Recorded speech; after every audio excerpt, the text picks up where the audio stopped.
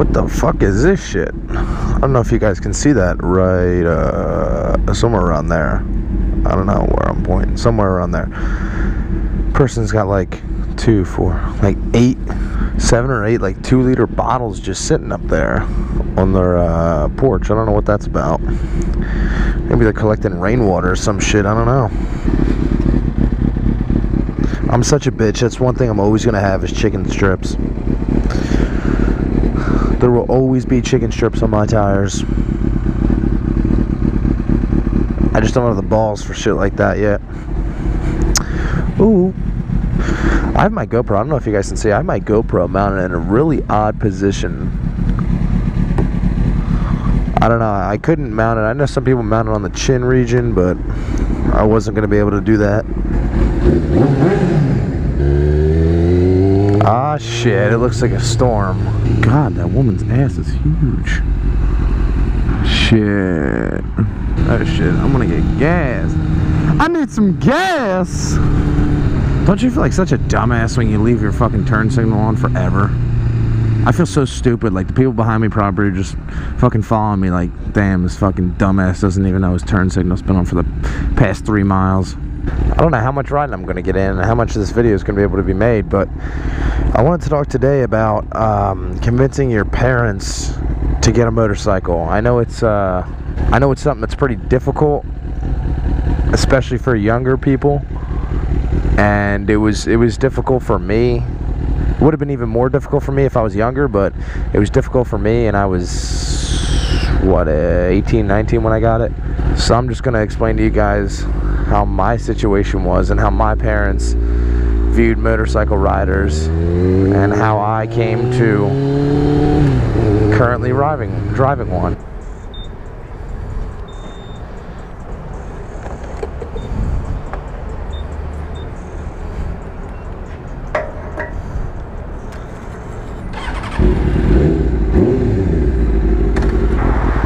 Sheriff? My entire time growing up, my parents always just kept saying it, that every time we saw a motorcycle, they were like, nope, never gonna happen. And I'd be like, oh, that's cool. And they'd be like, nope, never happening. You're never gonna drive a motorcycle as long as you're under my roof. Too dangerous. And I have an uncle and grandfather who are in the fire department, so they respond to all those types of accidents. They see all those bad motorcycle accidents and stuff like that, so they were all against it. Everyone in my family's pretty much been against it, and I know it's like that for a lot of households. There's a risk involved, and they're dangerous vehicles. So because of that, people's parents and stuff like that are really hesitant to let their children ride them, and it makes sense. I understand it. There's always some type of shit going on this road. My family's always been like that, but I knew once I started getting into motorcycles, I needed to find a way to change their opinions about that, because I was still living with my parents at the time, and I still am, besides me being in college. The only way I was going to get one was with them saying, yeah, you're allowed to keep it here, you're allowed to get it, it'll be with your own money, but you're allowed to get it. And I didn't think it was possible. I didn't think it was going to happen, actually, just because they've said it so many times when I was younger. Nope, you're not getting one, not allowed to have one. As long as you're living with us, not happening. So my story was a little different. I was old enough and financially able to do it all myself. I didn't need my parents. I didn't need my parents to help me fund the bike. I didn't need any of that.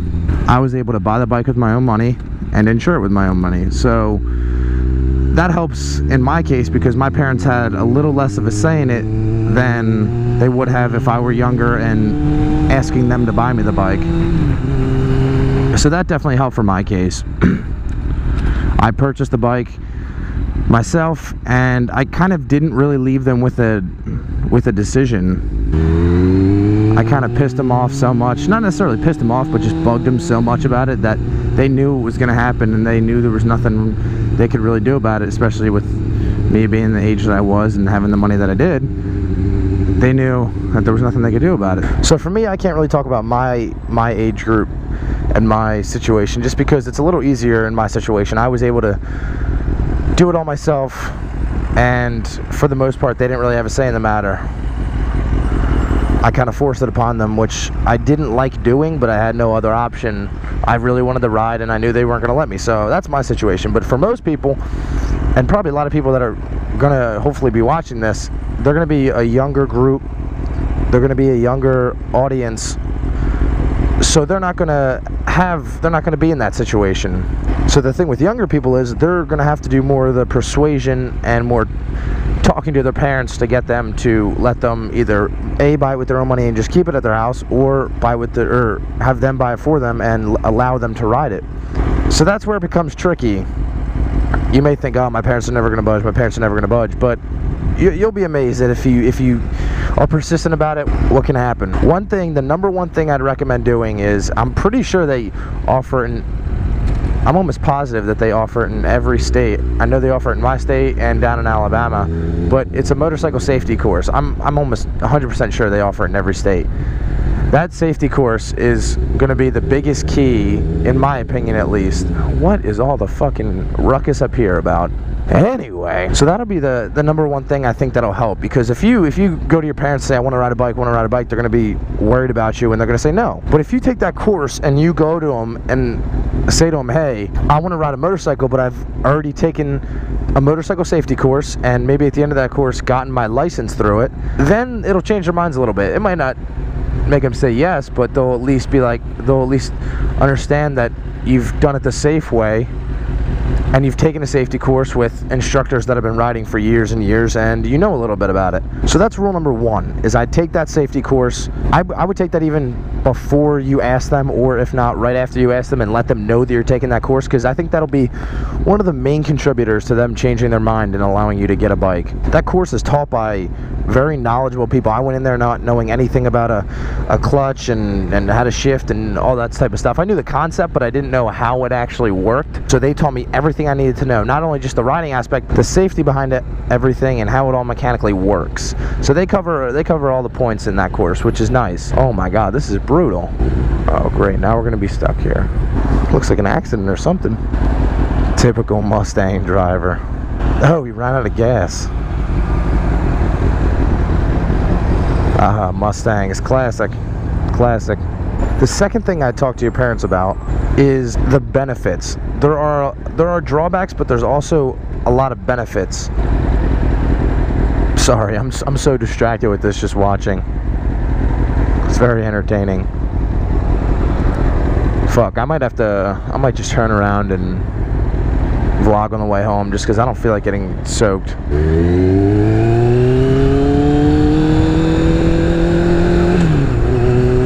The second or third, I don't know what fucking number I'm on, but anyway, would be tell them the benefits. The main thing, the number one thing, is just fuel efficiency. These bikes in general, not even just this bike, are so good on fuel.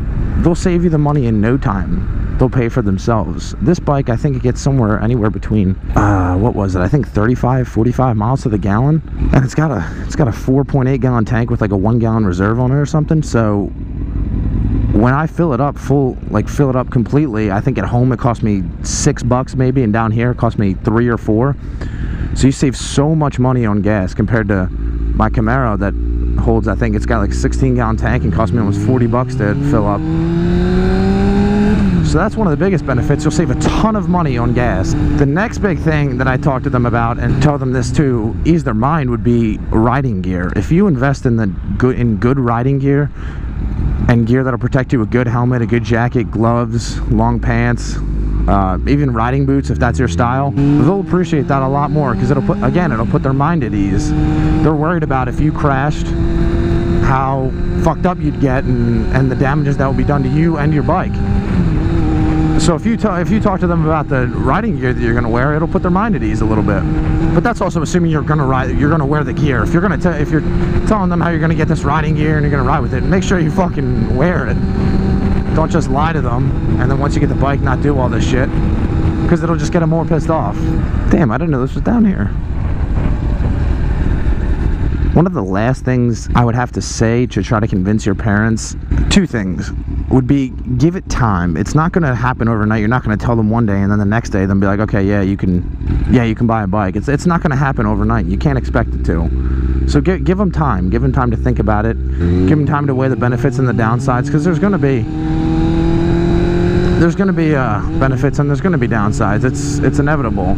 And the last thing I wanted to say was be persistent. If you go to ask, if this is something you're really passionate about and you really want to ride a bike and it's been something you've been looking forward to, you've done a lot of research on, then be persistent. Don't just ask them and then give up, because then it's useless and you're never going to get anywhere. You need to be persistent. When I first talked to my parents about it, they were like, yeah, fuck no, Rob, not happening.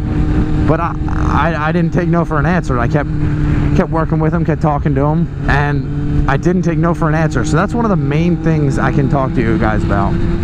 Just because, like I said, it's not going to be overnight. If you keep pushing it, keep thinking of more positive things to tell them about riding, it's only going to sway their opinion in the right direction. Now, don't be over the top about it. Don't just every fucking day, every minute of the day be talking about, let me get a bike, let me get a bike, let me get a bike. It's not going to work like that, and it's just going to piss them off and make them even less likely to allow you to get the bike. But be persistent in a good way, I should say, I guess. Don't overdo it. I don't even know where the fuck I'm going. I've never seen tailhouse like this. It's an arrow pointing inwards, and I'm not sure that I like it. Oh, well, one of them's out, so that's good. That's just a few points where if you're trying to convince your mom, dad, or whoever it is to let you get a bike, they're not going to say yes right off the bat, and that's something you got to face. Mine didn't. A lot of people, unless you're living on your own and you're older, they're not going to say yes right away. So that's a few things you got to talk to them about. You got to assure them that you know how to ride and you know how to ride safely and you know what to do if you get in bad situations, and the course is going to teach you all that. You need to talk to them about getting the right riding gear and how you're going to be protective of yourself by wearing that gear. That's going to ultimately save your life if you go down. You can't rush it, you can't expect it to happen overnight, and you need to be persistent about it. You got to tell them the benefits of it, tell them about the fuel economy, the convenience of it. You can park this thing anywhere.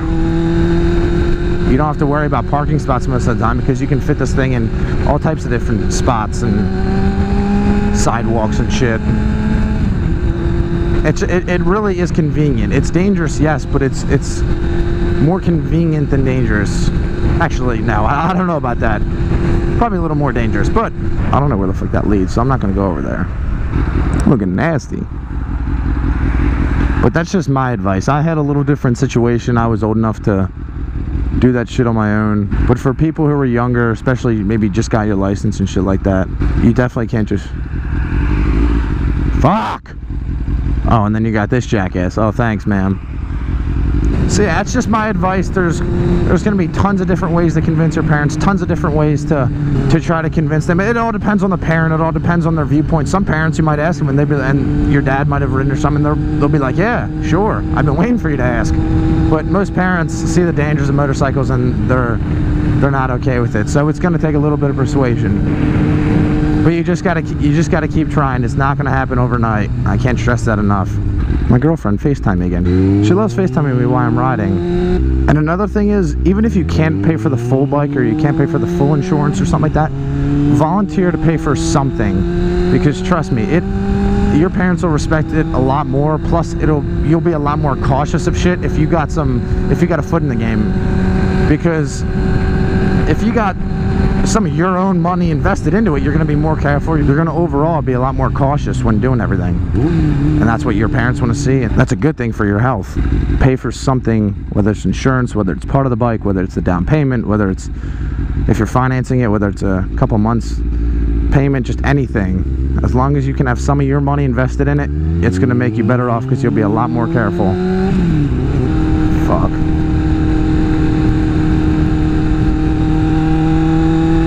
Get me out of this rain! I don't want my GoPro to break! Fuck! Oh, it looks fucking nasty over there. I need to get back. Let's go, let's go, let's go, let's go, let's go. Come on, come on, come on, come on.